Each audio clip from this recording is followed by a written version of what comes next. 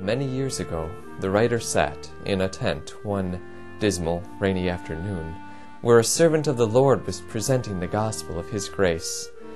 Not a word of the text or texts used, nor of what was said by the speaker, has remained with me, and I have never been conscious of having heard a word. But in the midst of the discourse, an experience came to me that was the turning point in my life. Suddenly a light shone about me, and the tent seemed illumined as though the sun were shining.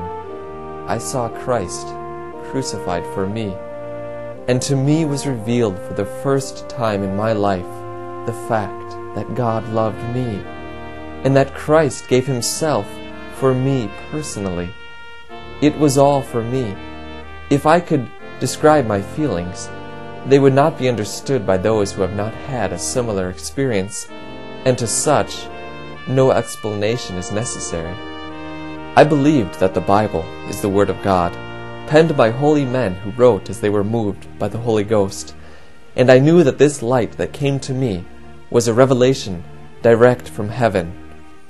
Therefore I knew that in the Bible I should find the message of God's love for individual sinners, and I resolved that the rest of my life should be devoted to finding it there and making it plain to others.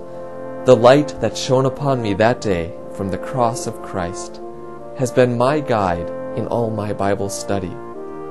Wherever I have turned in the sacred book, I have found Christ set forth as the power of God to the salvation of individuals, and I have never found anything else. The Bible was written for no other purpose than to show the way of life.